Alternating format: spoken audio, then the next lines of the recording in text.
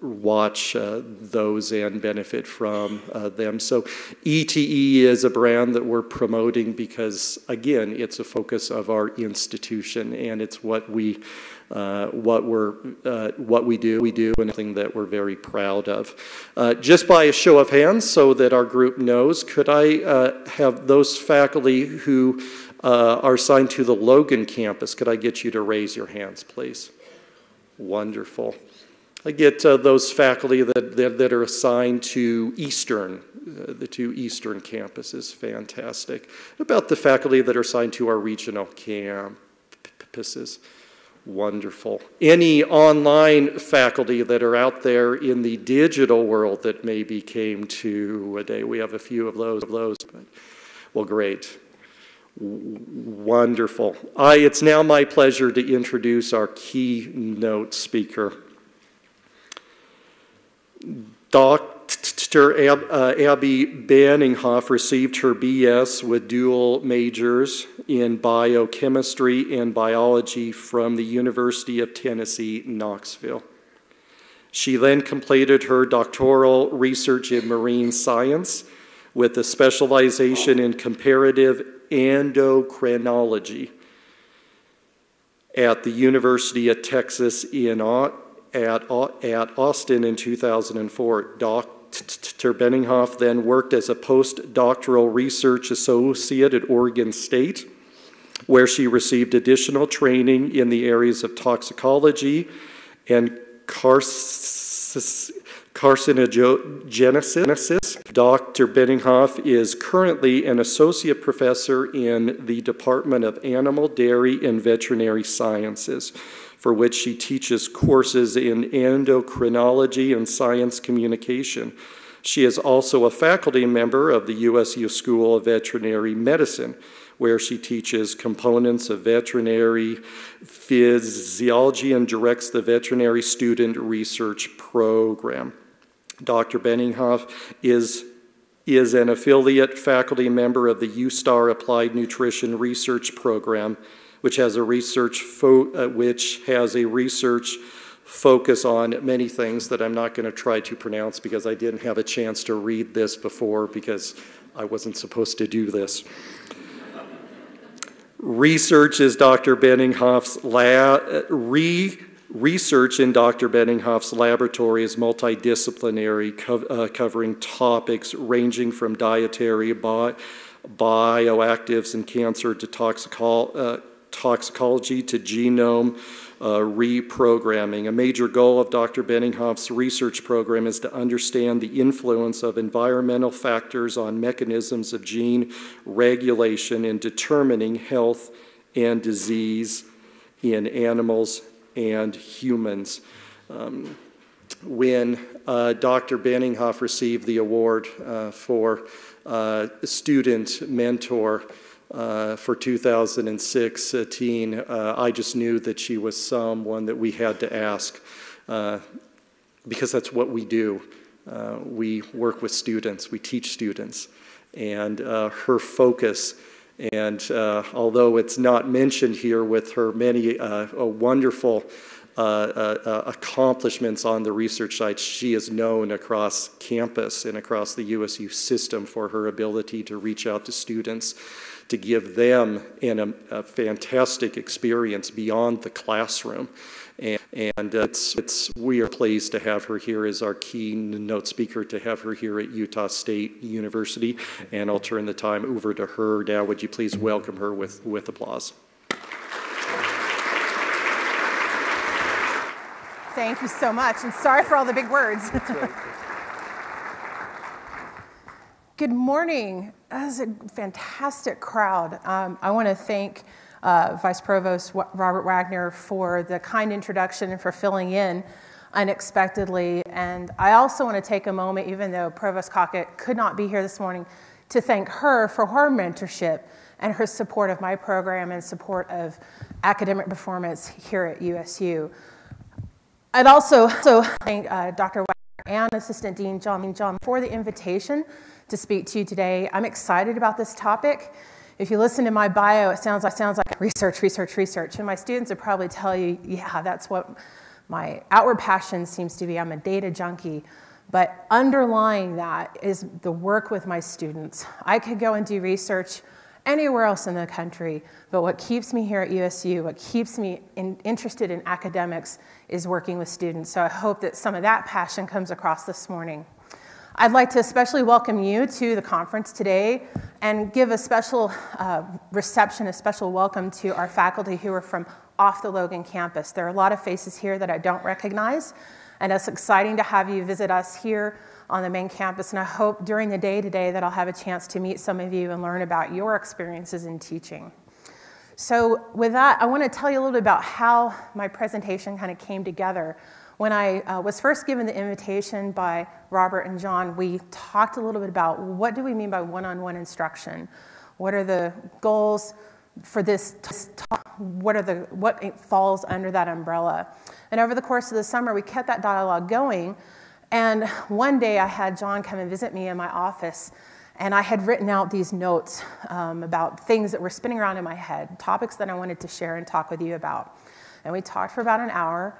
And at the end of the hour, John looked at me and said, wow, there's a lot going on here. You've got a lot of ideas in your brain. Can you distill this down into one key thought, one key take-home message that you'd like for your audience to walk away with?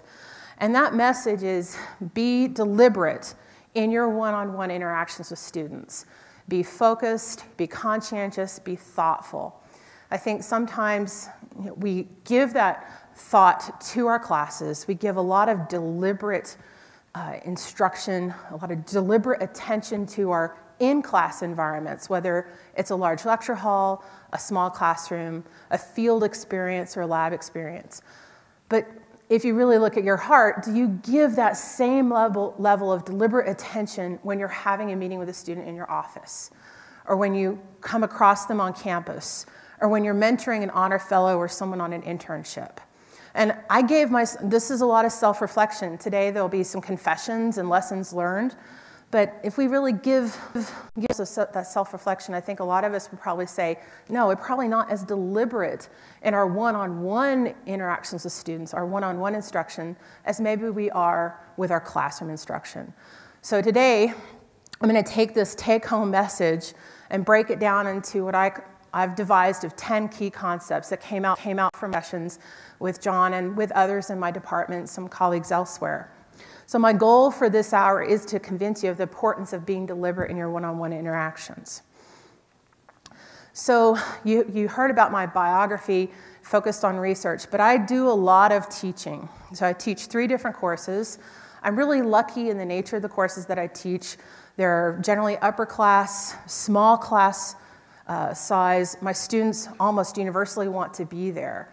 So some of you may have very different experiences, and I hope today that you'll pull me aside and let me know about your experiences with trying to get one-on-one interactions going when you're teaching 400 students at a time, or as I was just talking with another colleague, how do you make that happen when you're doing distance ed? So some of the types of one-on-one interactions that I engage with, of course, graduate student mentoring. That's a big focus of my time, and that's a perspective that I'll use a lot today. I'll talk a lot about the students I've worked with. I won't name any names. We'll just use a generic Bob here and there. But they know who they are. They might be in the room. So I work a lot with graduate students. I also have a lot of undergraduates. At one point last year, I think we had as many as 15 undergraduate students working in my research program on honors projects, internships, as volunteers, doing everything from washing dishes and entering data into a computer to running their own independent research and hopefully, if all goes well, authoring their own scientific paper. So that interaction, that instruction can span the gambit. I also direct students who are interested in internships. I work with students on a one-on-one basis in office hours, helping them with assignments. I work through workshops where students will come to me with presentations or writing samples that they're trying to improve. These are all similar ways that you can engage with students as well. So before we get going on these 10 key concepts, I have to pause and acknowledge the fact that I've been doing this for 6.5 years. So that is not a long time. And so I'm talking about my insights, but I have to acknowledge that in this room, decades and decades worth of cumulative experience in education, in instruction one-on-one. And I hope that you will come find me today, find me afterwards, and tell me about your experiences and add to these 10 key concepts. Help expand them, bring your experiences to make this more comprehensive. So today, my goal is to get the conversation started. So the very first one is probably the most obvious, and that's be available. It's logical, right? You can't have one-on-one instructions, one-on-one interactions if you're not making yourself available to those students. My suggestion to you is, of course, dedicate time to one-on-one instruction and outline this in your course syllabus. Let your students know what your plans are for making yourself available to work with your students one-on-one. Now, also obvious, for most of us who've been teaching for a while, we set aside office hours for this purpose, a dedicated time during the week where you're supposed to have nothing else on your plate. You're supposed to clean, turn off your data, put the email away, and make yourself available to focus on student needs. Now, how many of you have students regularly come to your office hours, that you just have a line of students out the door and you never feel like you get through them all? Yeah, that's my experience too. How many feel like students just never come? They just don't take advantage of it. They don't really come and see you. So that was my feeling about 2 or 3 years ago. I got really frustrated. I put aside 2 or 3 hours every week. I put the email away. I didn't do my data analysis. And I reserved that time for students, and they never came. And I got depressed. And I said, if you guys aren't going to use this time, I won't carve it out, and I'll make appointments for those who are interested. Well, that's a barrier. And so, confession, that was a bad idea. So I've turned that around, and now I'm trying to devise ideas to make myself more available. Can we identify strategies to incentivize students using that availability time? So maybe instead of calling it an office hour, call it an availability hour. So some options, just me brainstorming. Make it part of your assignment, part of the assessment for your course that a student needs to come and consult with you. Maybe they come after their first exam and they need to make an appointment. They need to come during office hours to review their exam, no matter how well they did. Or if you have a writing assignment in the class, they have to consult with you face-to-face on the writing topic, or go over a brief abstract, an outline for the paper. These are, if you put it as part of the assessment for their course performance that they need to come see you, then they're going to come see you if they want to complete, get full points for that assessment. There are other ways you might incentivize students coming and interacting with you. This is definitely something on my mind, because my nephew, he's 18 and starting at University of Maryland, College Park in about 2 weeks. So we have one alum here. So he asked me, what's your biggest piece of advice? I said, go meet your professors. I don't care if you don't have any questions about the syllabus. Go and introduce yourself to the professors. So one way you can help your students maybe use that time is tell them, you don't have to have a question. You don't have to have a problem to come and see me. So think about strategies for students to come and use that time. There are other things that you can do that you may not have considered, especially if you're a relatively new faculty member, or if you're one of our graduate students and are thinking about your future in academia. Host a student honors project or an internship. A student may not realize that you're willing to be a mentor, that you're willing to engage in that one-on-one instruction with them if you don't tell them in the first place. So if you wait for a student to come and tell you, hey, I want to do an honors project with you, there may be others in the room who are considering it, or maybe who hadn't really even thought about doing something like that because they're a little nervous about coming and talking to you. Let them know. In your course introduction, put it in your syllabus, I'm willing to advise a select number of students on an internship or an honors project. Invite students to participate in your scholarly work. A lot of us have dual roles. Myself, I do a lot of research and I teach.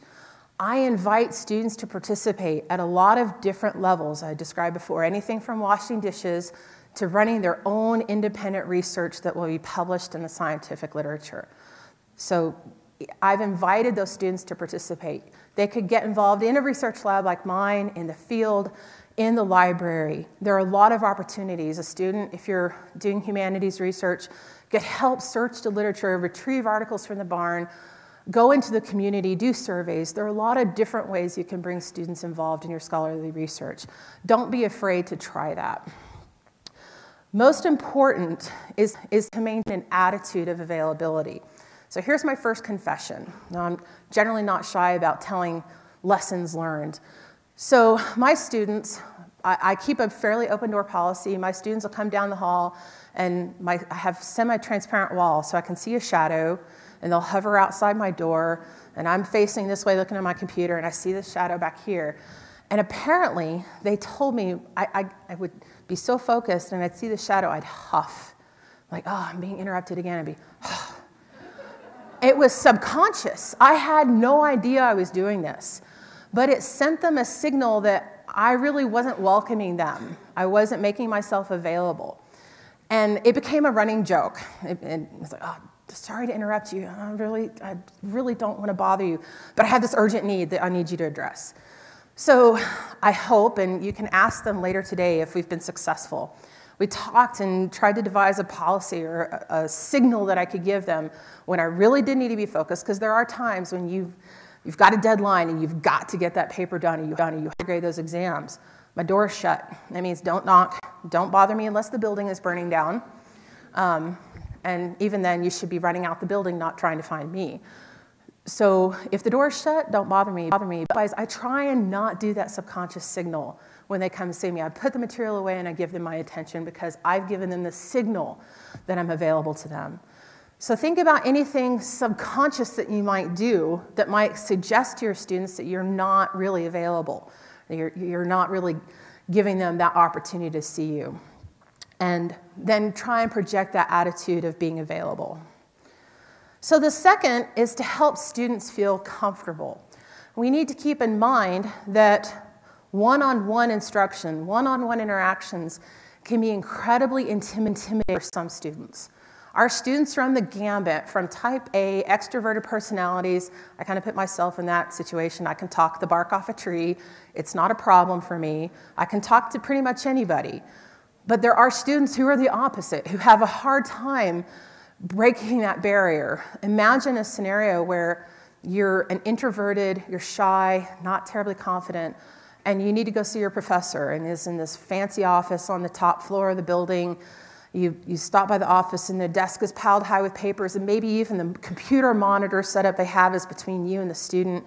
It's very intimidating, sitting across that desk. You have to keep in mind that power relationship that exists when a student is sitting across that desk. And that creates barriers for students, and it's especially a problem for students who don't have that confidence. So bad that there are situations where a student's fear of going to see their professor prevents them, even when they're dire circumstances or failing class, not showing up, something personally horrible in their life is going on. So how can we help remove those barriers and make students feel more comfortable in some of those one-on-one interactions? My suggestion is consider relocating your meetings. Get out of the office. Call it an availability hour. There are locations on this campus where you can go camp for a couple hours and make yourself available to students. A table in the library, the cafe, the hub. It's really nice outside right now. A corner on the quad where you can tell students, hey, I'll be at this location, come see me there.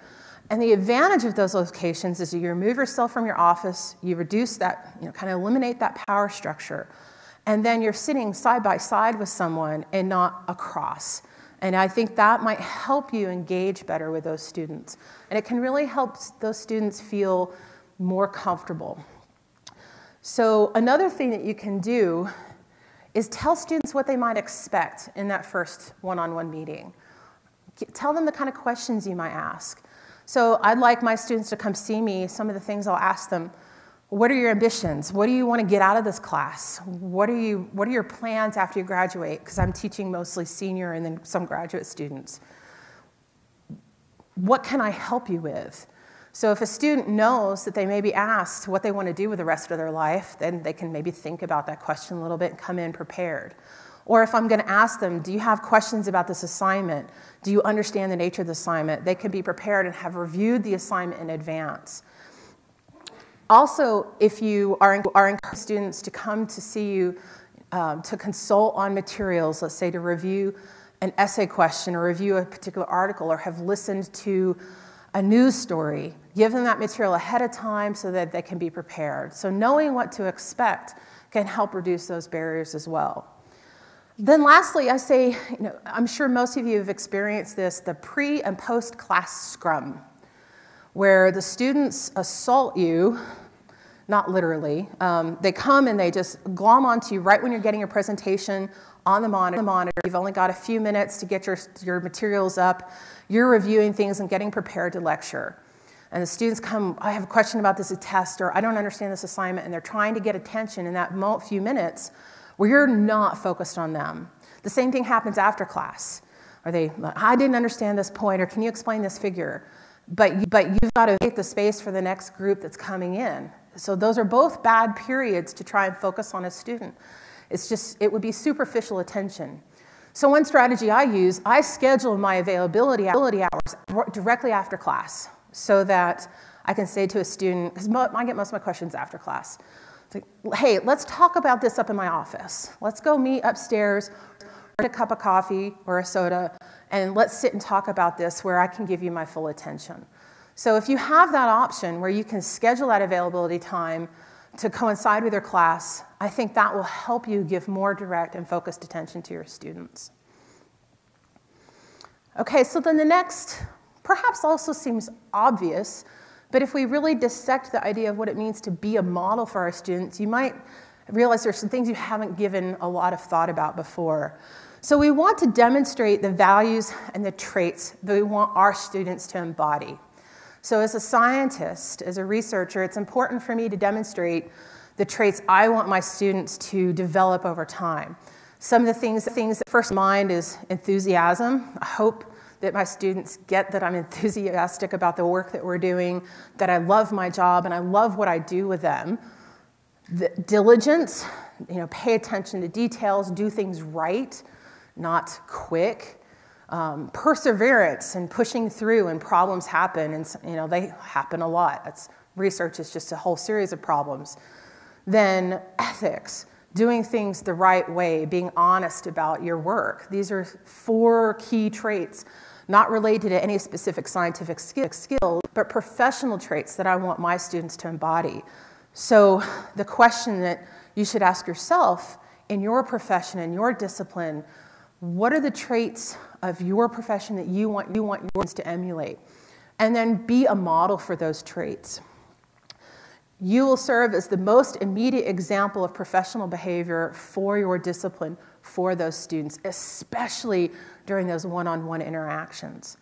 So in my field, keeping up with the latest scientific literature is a key trait. Knowing the most recent discoveries, who's doing the most impactful work. These are all things that I want my students to do on a regular basis. Now, I admit, again, another confession, I'm not the best at keeping up with the latest papers. That's something I'd struggle to find time for. But if I try and convince my students this is really important, and some of them are on the ball, they're fantastic, bringing me stuff every week, that's me demonstrating to them that that's important. Hopefully, they'll adopt that trait as well. You also want to ensure that you follow USU rules and guidelines for the workplace. So if you're new faculty, you're going to get a lot of this in the next couple of weeks. So I'm just going to keep it really brief. For example, the USU policy on sexual harassment in the workplace. If you want your students to follow that policy, and all our students are supposed to have that training, then you need to follow that policy. You need to be a model for good ethics, good responsible behavior in the workplace. Particularly relevant for my discipline is responsible conduct of research. So scholarly activity, there is a whole set of guidelines for all disciplines that govern how we pursue our scholarly activity, covering everything from using human or animal subjects, plagiarism, authorship, grantsmanship. All of these things are covered. Again, be a model, do it the right way, and your students will follow. So we also want to model appropriate behavior in response to challenges or crises. When things go wrong, the way we respond to those problems serves as a model for how our students can respond. And here's another story for you. So my graduate mentor he's still alive, a brilliant man, the best in his field, and I am the scientist I am today because of his mentorship. And I want to get that out of the way because what I'm going to say next is pretty negative.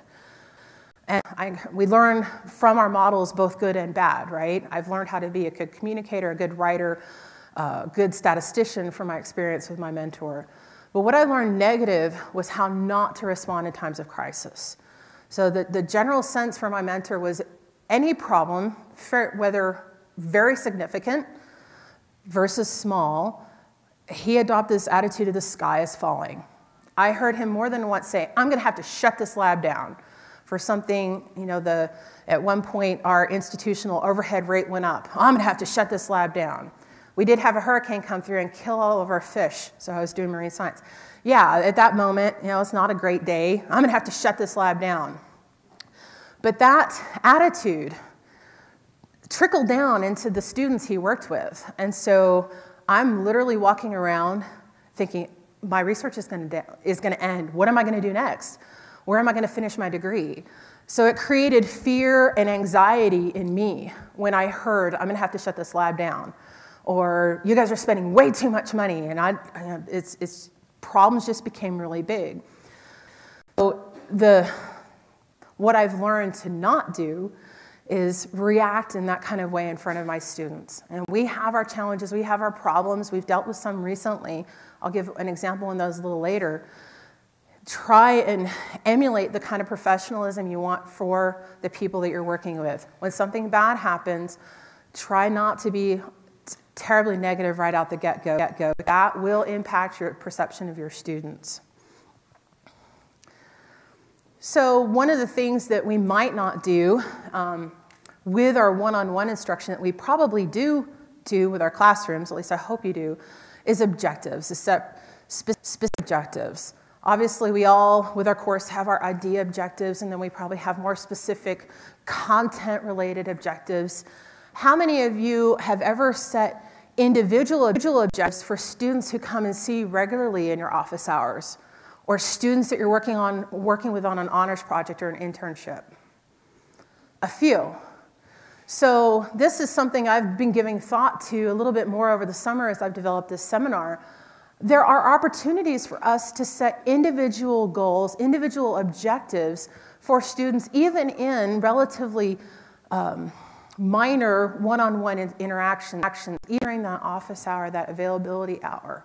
You can set objectives, set benchmarks for those students for making progress. For one example, let's say you have a class that's discussion heavy. Let's take my Science and Society honors course. That class, if you're quiet and introverted, is a really tough class for you because every day I expect to hear from every student, and if you're just not very vocal, it's hard for you to get all the points and all the credit for participation. So let's say I had a student, Jackie, and Jackie was having a really hard time getting going on that. I'd ask her to come see me in my availability hour and say, okay, so this is a challenge for you. Let's set a goal. In the next month, at least one class a week, ask a question or make a point. Then after that month, we'd revisit and say, hey, how did it go? Did you feel good about asking those questions? All right, let's step it up. For the next month, you lead a discussion point. I'll let you pick the point, but you come prepared to lead that class discussion. And hopefully by the end of the term, if they've made progress on these individual goals, they'll have finally got to the point where they don't need the prodding, don't need those benchmarks from you to get going on discussion. Another thing to consider in that scenario is documenting that interaction. If you collaborate on setting those goals together and the student makes progress and you've documented that progress, imagine what it would be like writing the letter of recommendation for that student for the honors program or for an internship that she's interested in. You'll have documentation of that student setting goals, acting on those goals, and meeting them. That's going to be a really nice letter when you're able to write that. So another type of objective that's set for a one-on-one instruction would be subject-oriented. So you may have a student that wants to come to your research program, come into your office and learn a specific skill. Maybe for my group, confocal microscopy, or animal husbandry might be a specific skill that they want to learn. In another discipline, let's say in music, they want to learn how to sing with perfection a certain aria. That's their goal. It's subject-oriented. But these goals can also be behavior-oriented, kind of like the one I just described. Learning how to interact in class more, being more proactive in discussions, answering questions with poise, with competence and competence. Those are some behavioral objectives that aren't related to your subject, and skills earned in that area can translate to their other classes. So those are things that you can develop. Another trick you might consider is developing basic rubrics that you can use one-on-one. So I have 2 rubrics that I use in my science communication class, one for presentations and one for science writing. They're not just exclusive to that class. They could be any type of scenario in my discipline. So if I have a student who's giving me a writing assignment, I can print or the first version of their scientific paper or their thesis, I can pull out that rubric and say, hey, this area we're having trouble with, and you can use those one-on-one. But maybe you don't really have a rubric in place for some other types of activities. Let's say you have a student who's interested in doing work in the field with you. Let's say you're a herpetologist and you're collecting rattlesnakes in southern Utah. And part of the assessment of a student performance, let's say you have a student who's working as an intern to come and help you collect those rattlesnakes. And they're expected to be on time. They're expected to be prepared, have all the materials they need. They're expected to wear the proper personal protective equipment. So, boots, jeans, whatever else you use to protect yourself from snakes. I don't know, I don't work with snakes. And they're expected to be diligent in their work. So there are 4 criteria that you can just simply say, good job, adequate job, did not complete, and give that feedback to the students so that they're aware that you know that they're doing their job well or not. So the idea of using a rubric on an individual basis, especially if you work with a lot of people, can seem daunting. It's like, oh man, another rubric. But it doesn't have to be. It can be done periodically, and it can be fairly simple. But generally, I want to reiterate the idea that if you set individual goals and try and align those goals with the students' aspirations and their skills, then you can really help set that student on a path for success. And you'll also have a record, especially if you document this as you go, that will help you write really strong letters of recommendation and get that student into the next posting, into the next job opportunity, or the next school that they really want to go to. Once those goals are set, of course, you need to maintain expectations, and that's holding students to account. If you set these benchmarks, then your expectation is that the student, if they have the right training and the right supervision, will reach those benchmarks. You would use these benchmarks just like you would a formal class. Your assessment there would be or grading an essay, other types of assessment. So you need to do the same here on an individual basis. If a student is not meeting those benchmarks, then you do want to apply consequences. So let's use that example of the student who's a budding herpetologist that's gone down to southern Utah to collect rattlesnakes. I don't even know, are there rattlesnakes in southern Utah? Okay, I know there are in Texas. I assume there are in southern Utah. So you have a student who shows up in cargo shorts and flip-flops and who left their lab notebook behind and didn't read the protocol that day. That student's clearly not meeting expectations. What would be the proper course of action? From a safety perspective, that student shouldn't participate. You put them back in the car and tell them to go home. And then hopefully the next week meet with them and discuss why. Like, why did we take this action? It's like you weren't prepared. What do you need to do to try and help this? Maybe you reevaluate your goals of the student. You develop new strategies. Maybe that student needs a checkoff sheet to help them be prepared. Maybe you didn't tell them that they needed to wear jeans and boots. Maybe you forgot to tell them that. So maybe the problem was not having the right training. But use those consequences, because otherwise students they're not going to meet the next benchmark. So another incredibly important key point here is trust but verify. This is essential in my program. You are taking a leap of faith when you invite students to engage in scholarly activity, when you invite them to internships and invite them to participate. Again, using the example of the herpetologist, you may be counted on Bob to be there that day to help you capture those snakes. And now you're short a person. So you do have to put your trust. One-on-one instruction really does give a tremendous opportunity for students to learn independently, but students have to be well-trained in the principles and ethics of their discipline to do that work.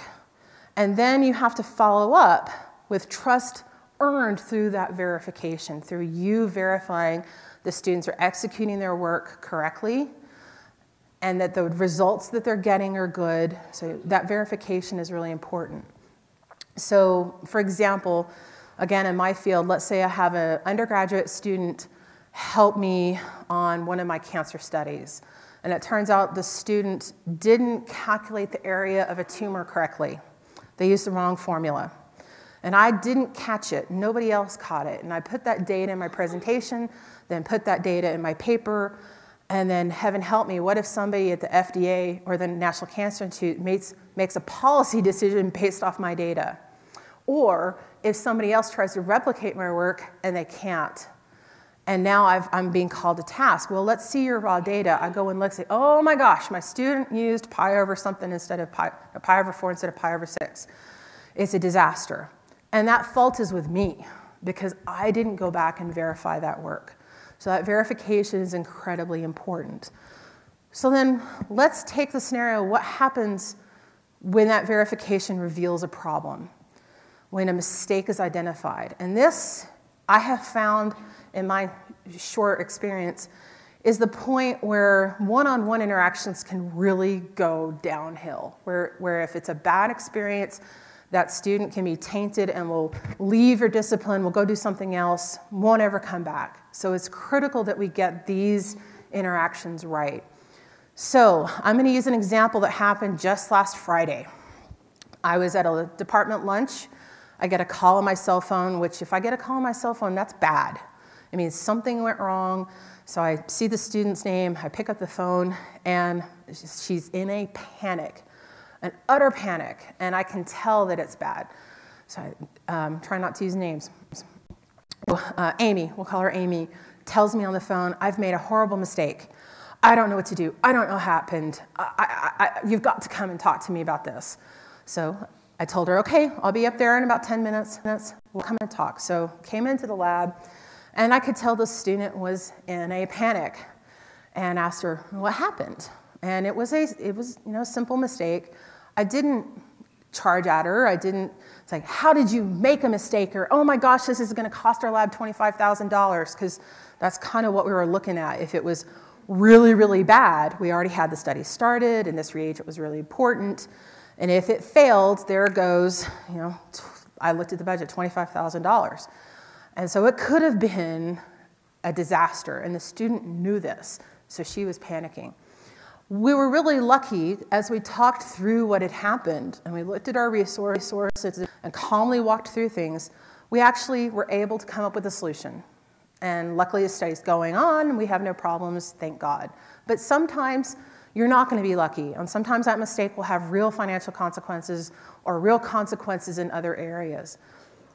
That interaction, that student is feeling a really big weight of responsibility. I've trusted her to do that work. I've trained her, I thought, well. It's not going to help for me to berate the student or to accuse them of destroying a study that's $25,000 or failing on their PhD program. So I thought about that interaction and how I handled that situation. And there have been quite a few of those, well, not quite a few, 3 or 4 of those in my experience where it was a pivotal moment. And the theme that I came up with was first think about the cause. What's the source of the problem? Is it the student didn't understand the procedure? They didn't understand the instructions, what they were supposed to be doing? Were they distracted? Were there other things going on academically, personally, professionally that kept them from keeping their focus on their work? Was it a lack of experience? Did you expect the student to make inferences or use their judgment to one end when they didn't really have the experience to get them there? So all of those things, a lack of training, a lack of experience, and a problem with focus can be addressed through more deliberate, direct interactions with our students. So as part of this discussion with Amy, I asked her, what do you think happened? It was a really simple mistake, just a brain meltdown. And we learned she hadn't written out a protocol for what was something, generally we think you mix two chemicals together, you divide them up, it's easy peasy. I've been doing that since freshman chemistry 101. Well, the student didn't have this protocol written down in a stepwise fashion. She made a simple mistake. So what do we learn? How can we learn from this mistake, establish new procedures so it doesn't happen again? So the next time I come around to verify something, we're good. So think about the next time you interact with a student, what was the source of the problem? What did you learn from that experience? And what concrete steps can you take to prevent that from happening again? If we're effective in our one-on-one interactions, we can help students develop these skills so that when a mistake happens, they can self-analyze and devise strategies to handle those problems in the future. Because today I have to do that for myself.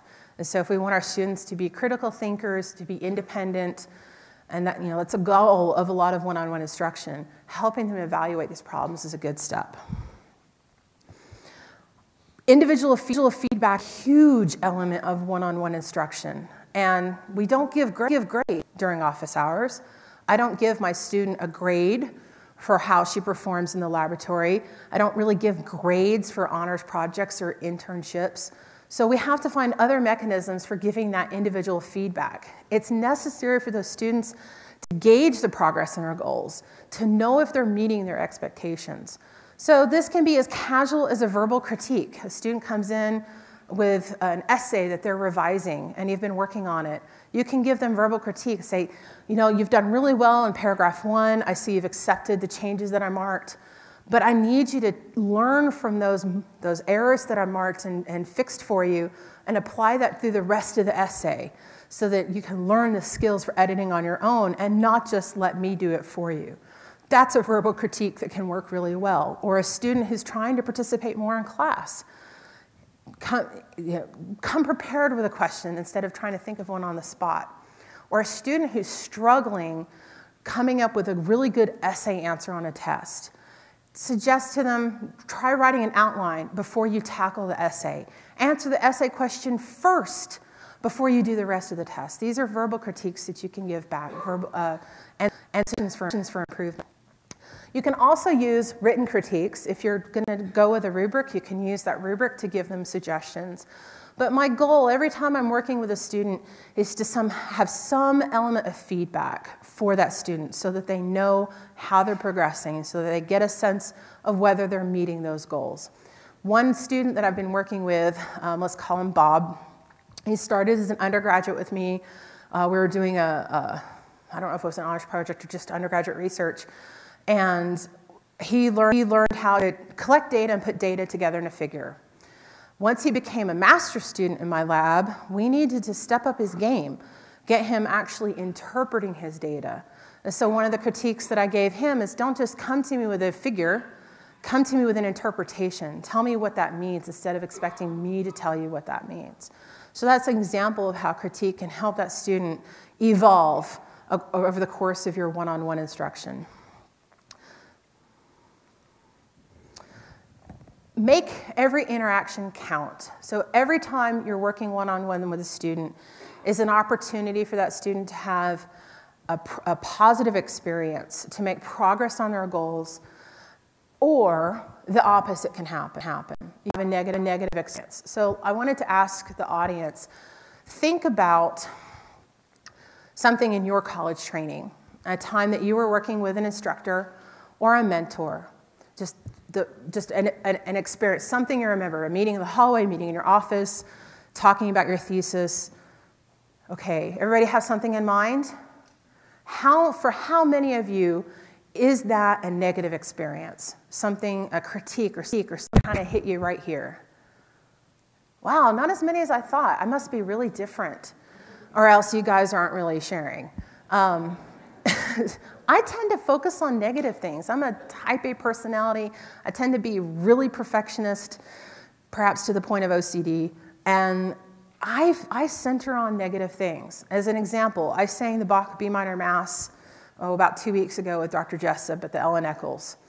And what my brain has been focused on for the past 2 weeks are 4 notes I would give anything to have back. Came in a measure too early. I was a little too confident trying to help out my section, and I came in too early and it ruined it. That's my perspective. I talked with Dr. Jessup after the concert and said, oh man, did you hear me come? And I'm so sorry, I messed up those 4 notes. Why are you worried about that? You sang thousands of notes perfectly. Don't focus on the 4, focus on the thousands. You have to understand that some students, apparently you guys are all like optimists, glass half full folks. That's great. We need a world full of those people. But some of your students are going to be like me, and they're going to take a critique, a poorly chosen word, or a negative experience, the sky is falling type experience. They're going to take that to heart, and it really could taint them. It could really impact them for the rest of their career. So we have to be cognizant of how it affects students. Definitely give feedback, but be aware of how the students might be affected. So I'm going to share with you a personal anecdote that I've not shared with anybody ever. So this is a big step for me. And I hope you'll appreciate that. When I was an undergraduate, I started doing research my junior year. I worked for the department head in my department. And it was an okay experience. I decided not to become a professional biochemist because of that experience. Big cinder block lab, nobody in there. I never saw the sun for 2 years. And so I said, I'm going to go play with animals in the ocean. So that's why I went and did a PhD in marine science. But there was value in that experience because I learned I love research. And overall, I felt like it was a fairly good experience. As part of that training, we got formal feedback. So this wasn't just only one student at a time. It was a class of students that were all trained together, and we picked labs. The program director had each mentor, each person who worked with us one-on-one, give us feedback. And I will never forget, and I wrote the words out here, so I'll say them specifically. My mentor, who admittedly I didn't interact with a whole lot because he was the department head and really busy, he said, "This student seems a bit arrogant, but more research experience should blunt this trait." Now, that word arrogant, this is a big deal for me to share, that hurt. It hurt personally, because that's a trait I really don't like in other people. And I now have somebody who I respected and whose good opinion I craved, who I asked to write letters of recommendation, is telling me, and that's all that was said, nothing personal, nothing one-on-one to me, he's telling me that I came across as arrogant. And that word haunts me to this day. I could fairly consistently think of how I come across to others. And if I come across to you as arrogant, please don't tell me. Really, right now it's not a good time. But, I mean, give it a year and then we'll talk. But it maybe changed how I behaved. Now, looking at this 20 plus years back, so it's been 2 decades, thinking I was one of maybe 2 women in this program. There was not a single female faculty member in that department that I can recall. Maybe what was perceived as arrogant was actually assertiveness and ambition and enthusiasm that came across to somebody who hadn't been around a lot of women like me as arrogant. Maybe that's part of it.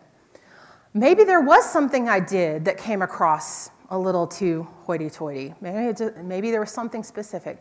But the problem here is that faculty member never gave me any context, never explained a specific example, never gave me suggestions for how I could improve, just the word arrogant. And that's a negative experience that stuck with me for my life. So you guys are all glass half full people, so that would never bother you, right? Except for the few hands I saw back here. But you have to keep in mind that the words you choose, the way you choose to deliver your feedback, could really have an impact. And it's pretty remarkable to think, I remember the exact moment. I remember where I was standing when I read those words, and it sticks with me today. So that's my sharing for you as an example, hopefully, of what not to do. You also need to be aware. Our students are facing a lot of challenges, not just in their academics, but also personally and in their community. So we need to be emotionally available. We need to be sensitive to signals of problems that could affect learning, comprehension, and performance. And one thing, before I got to USU, I had not given a lot of attention to were signs of learning disabilities and across in some of my students. College is sometimes the first place where we really start seeing those signs, especially if a student hadn't been really strongly challenged early on. If this is the first time they're facing challenges because of the learning environment or the amounts of material that they're trying to read. And I remember a colleague of mine, he and I both taught the same student in different classes. And this student had come to talk to me about his learning disability, and we made accommodations and made it work. But my colleague was shocked at the end of the term when he finally found out about this disability. And the student had never gone to him and explained it, and so there weren't accommodations. And in retrospect, my colleague recognized, oh, these were the signs. I wish I was more aware at the time. So learn those signs and be aware. Be cognizant about how external events can affect our students, and don't be afraid to address these. So this has happened a couple of times in my teaching here. Unfortunately, some fairly recently. After the shooting in Orlando, I think the next day, I had a group meeting with my laboratory. And this was weighing on my heart, as I'm sure it was weighing on yours. And I thought, these students might not have had an opportunity to talk about it. So I told them, if you want to come talk, if you have a concern, you can go to our counseling services on campus, but my door's open too, and you can come talk with me. And I found out after the fact, when the student came to see me, that meant the world for her, because she was a member of that community and really had, the students I didn't know. But being emotionally aware, being sensitive to the impact external events can have on our students can be incredibly important. Some of those, it could be financial stress. A student might not be able to afford your textbook. So be cognizant of that. Personal stresses, you date people, you break up with people, you get married, you have problems. All this is going on at the same time you're trying to learn the structure of a steroid hormone. It can be really, really challenging. If your student is a member of an underrepresented group on campus, provide to them information for resources. So on campus, we have Allies on Campus. It's a group that serves our LGBT community. We have several student unions for members of minority ethnic groups, including an Asian, Black, Latino, Native American, and Polynesian student unions. We also have on campus the USU Center for Women and Gender, which can help women dealing with challenges in an academic environment. But my take-home point for you here, in terms of being aware, is when a student needs you, find the time to be there for them. If you can't, point them in the right direction. You may be the last step. You may be their last best hope for getting help. You may be the person who sees the signs of problems. Their family are at home, their roommates 2 hours a day. You may see them more than anybody else. I see my graduate students probably more than anyone else that they see. Be aware and be emotionally available. And I'll share, hopefully I'm doing okay on time. So I'll share another anecdote. This is one that I call, that is a good one. I hold my heart. I had a student, we'll call her Jane. She was an undergraduate student working with me. She wanted to just get experience doing something in the lab. And she came to me one day and said, I need an hour of your time. I said, okay, we'll set an appointment. So we set an appointment, closed the door. She came in, sat down in the chair, and she said, how do you reconcile science and God? Whoa, I wasn't expecting that. I was expecting a question about a lab protocol or a class. That threw me for a loop. How do you reconcile science and God? So I'm a scientist, and scientists, we might be talking about faith. Also not from Utah. I'm originally from Tennessee, and I'm very sensitive to the fact that faith is a very large part of the Utah culture, and aware of that being a big part of my students' lives. And so I want to be respectful, and I have a student coming, how do you reconcile science and God? So for some people, their initial reaction is, well, I'm not comfortable talking about that. I don't think I should talk about that. Maybe I'll get in trouble if I say something and your mom calls the president of the university and I'm pre-tenure and I just don't want to go down there. So that could have been one reaction. But what I asked her is, why is this question on your mind? And what was going on, her family had a very strong, very conservative faith that was clashing with some of the things she was learning in science. Yet she loved science. She loved the idea of discovery. She loved what she was doing. And so she had these two interests, her family interest and perhaps a career interest, hitting head to head. And she just needed to talk to somebody to work through it. And luckily, I had made myself appear available. I kept that attitude of availability, letting my students come see me. We set an appointment, and we didn't talk for just 1 hour. I think she was in my office for hours and hours, and we talked through it. And I told her these are my personal thoughts. We talked through it, and at the end, I asked her, so I've told you what I think. You've talked to your parents. The important thing is you coming to your own vision. Okay? And I will do whatever I can to help facilitate you coming to the choice that's right for you. Today, she works at the Utah Public Health Department. So she completed a degree in a science field and is now in a science-related profession. And she is on excellent terms with her family.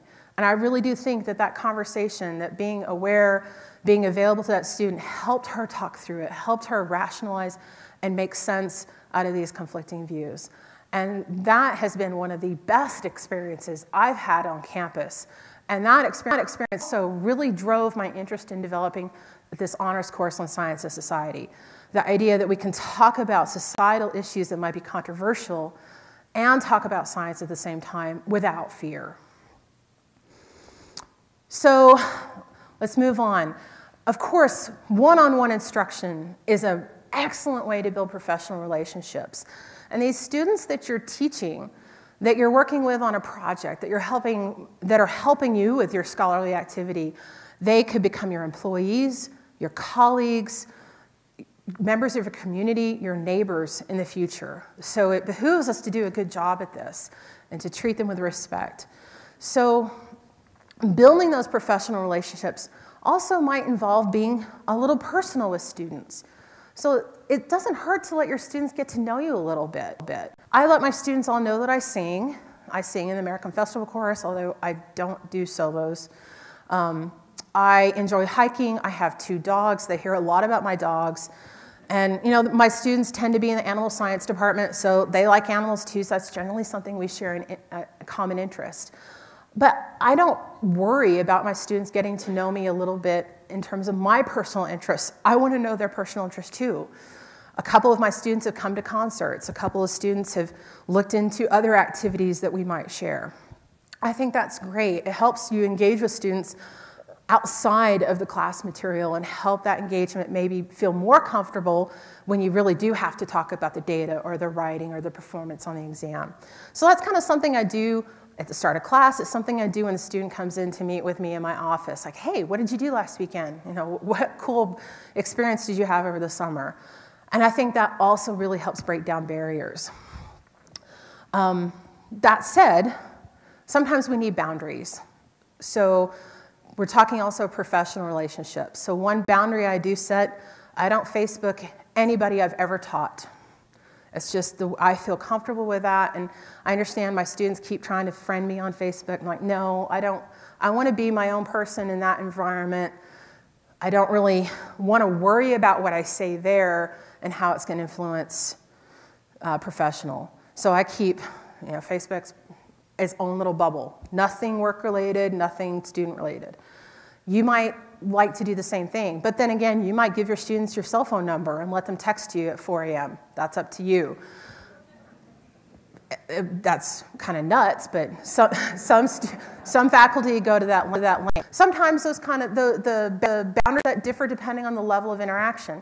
My graduate students do have my number because sometimes if my lab is burning down at 4 a.m., I would like to know. I think at least to watch it. You know, might not be able to run in there and rescue anything, but it'd be a good bonfire. So set the boundaries that you need to. Don't worry about that. Other ways that we can build those relationships. One, I think, graduation. So I adore graduation. I love going, and I'm sometimes disappointed when I don't see my fellow faculty there. It's like, I see, you know, a couple hundred of us, but how many faculty do we have, at least on the main campus? The students love it to see you there. It sets them off on the right target. So if you can, come. That helps build that professional relationship. Finally, keep in mind that you are training your future colleagues and your future, potentially future employees. So we're at the end, and luckily I've made the timing work out pretty well. So I wanted to revisit this initial thought. Be deliberate in your one-on-one interactions. I think if we understand the importance of being conscientious and thoughtful, directed, set personal goals, maintain expectations, give feedback, consider how our feedback affects our students, be available, and consider ways to reduce the barriers that impede those one-on-one instruction opportunities, we can really help set our students on the right track. By focusing on those goals and by being sensitive to student needs, one instruction can really be a benefit of both the faculty and the students. I know my life is very enriched for the times I've been able to share one-on-one with my students, and I hope that you are having the same experiences. With that, I would like to ask, you all have many more years experience collectively. You have different experiences. Of course, I've not touched on large classes. That's not my personal experience.